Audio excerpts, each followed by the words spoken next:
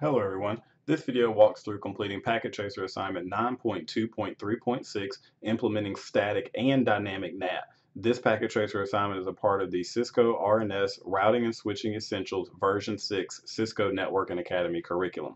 Now, in this particular lab, we're going to configure static NAT, which is mapping one address to one address all the time. And then we're going to do dynamic, where we've got like a pool of addresses that several hosts can request a public address from. We're going to be doing both at the same time. Now, hopefully by now you've already completed the separate labs, configuring static NAT, configuring dynamic NAT, because it'll help you with this lab. Now, the first thing they have us do is configure the dynamic NAT. So we're going to set up a pool, okay, and it says with port address translation. All right, so we're going to configure our one access list. All right, remember we got 4 steps to do with configuring dynamic NAT. We need to do an access list for the correct networks, those devices to be able to access the pool.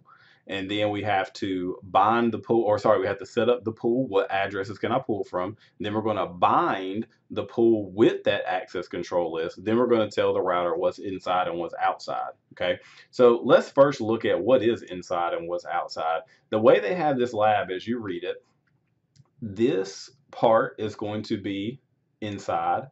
This part is going to be inside. And this over here is going to be inside, because these are going to be requesting addresses. Okay, so this is going to be inside. This up here is going to be inside or private, right? And then this down here is going to be inside or private. Okay, this up here on the right side of our R2, the upper right side, this is going to be outside or public. Okay, so we want to keep that in mind as we're doing our configurations. So we're going to go to R2 to configure this.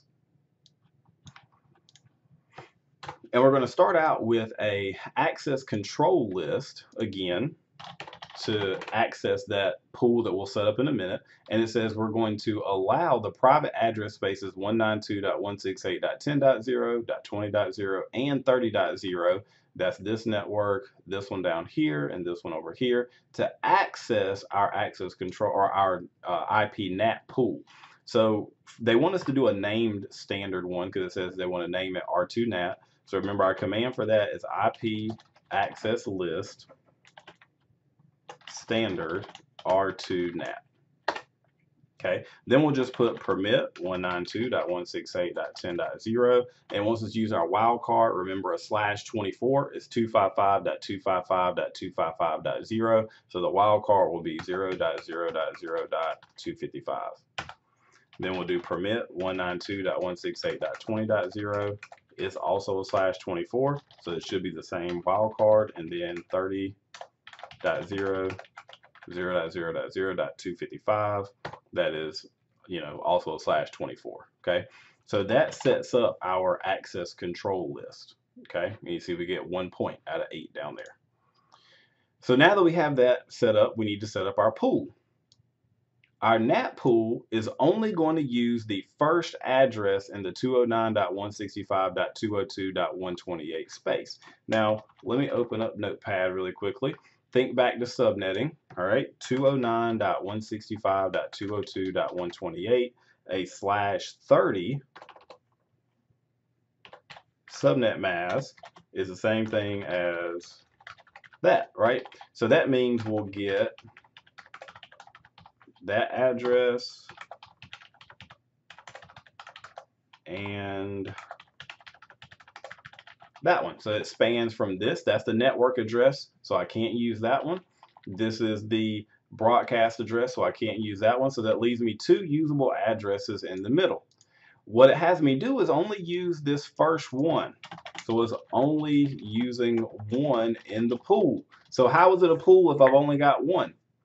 Well, the way port address translation works, and you notice it says PAT here, port address translation. A lot of your wireless routers use that already at home. What'll happen is it'll assign that same 209.165.202.129 address to everybody for the public address. And then it'll have like a colon after it each time, and then it'll have like a port number, right? That assigns it to a specific computer or program that is running on that computer, so it'll know where to send it once it gets inside your private network. So you don't have to worry about running out of addresses with this, because you don't, right? So a lot of your wireless routers at home are doing this as it goes back and forth between like your private network, probably 192.168.1 something, and then whatever one address you get dynamically, at random from your internet service provider. Most of the time you don't get more than one unless you pay for it, okay? So when we do our command here, we're going to do IP NAT pool, and it wants us to name it R2 pool, okay? And then we're going to do our starting address. We're just going to do that usable one, .129, and then it's going to have you do the end. We're going to do the exact same address again. So that's going to be the only one in the pool, okay? So the starting and the ending is the usable one there. We're not going to do 128 as the network address, because again, we could have did that like in our last lab, but because we only get this one, we got to go ahead and put in that usable one there. And we'll do net mask 255.255.255.252. Okay, so now we need to bind those two together. All right, so how do we bind them together? Well, it's IP NAT inside source list, and then we named our access control list a word instead of a number here, so it's R2 NAT. Then we'll do pool, and then we're going to do our NAT pool, which was R2 pool, okay?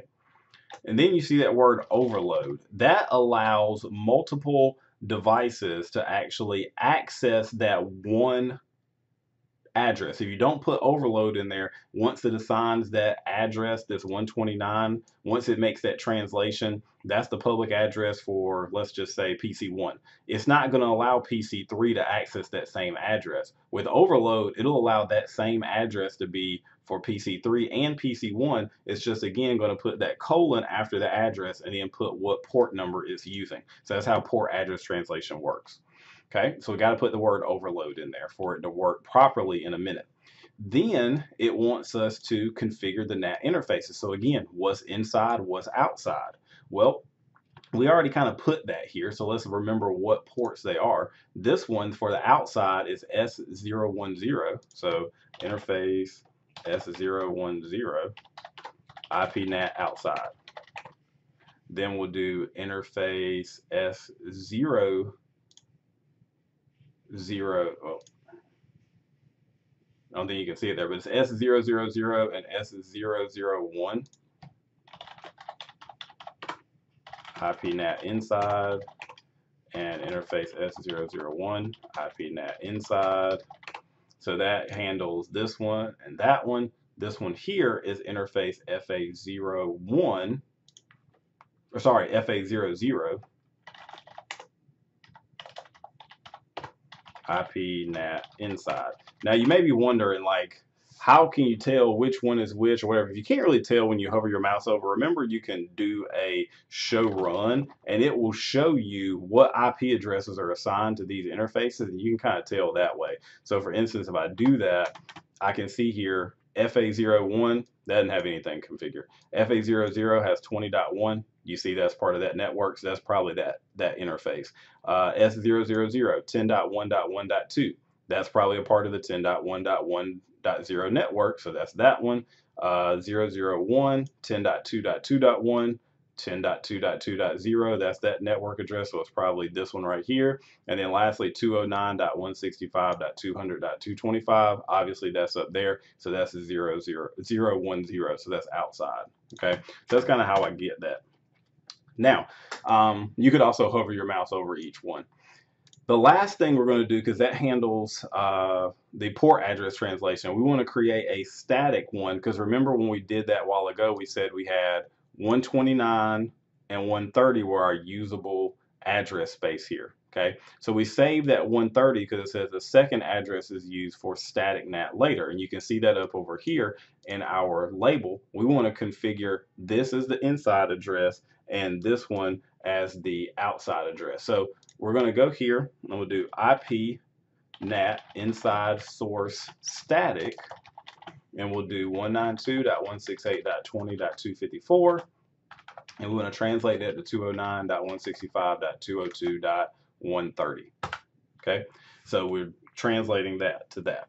All right, that handles everything. Now, if we go out and we do IP NAT, or sorry, show IP NAT translations, we hit enter, we see the static one. We don't see anything else because we haven't actually went across our router with any traffic from a physical device. So it says from a web web browser, PC1 or PC3, access the web page cisco.pka. That's this web server over here. Okay, so PC1.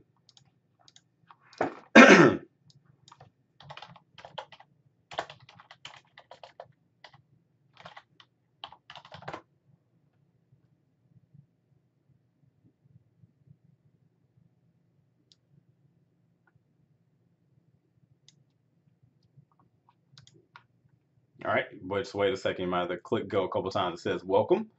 All right, now let's try that from PC3. Now remember, we've only got one address here possible, and if we go back and run this command again, all right, you see here that the address that we had for our outside, all right, we only had that 129 and the 130, right?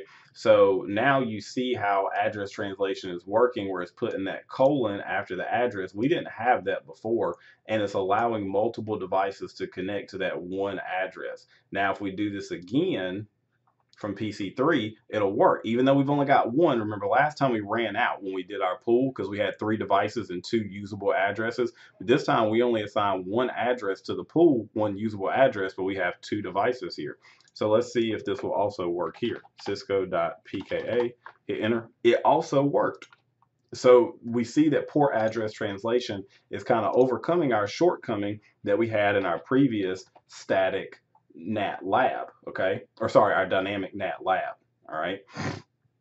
So you see it's putting a different port number after every single one, so it'll know which PC is which. Now it says from the web browser PC4, access the local.pka, so that's accessing this one, right? So if we type in 209.165.202.130, whoops. All right, you see local.pka comes up. That's the outside address that PC4 is able to contact. So everything is working like it should. And again, IP NAT translations, you can see all of that at work. All right, and then you see down here, that's the last one, that 130. That one's at work as well. So again, you can see everything working correctly. We've got 8 out of 8 or 100 in this lab. So that concludes implementing static and dynamic NAT with port address translation.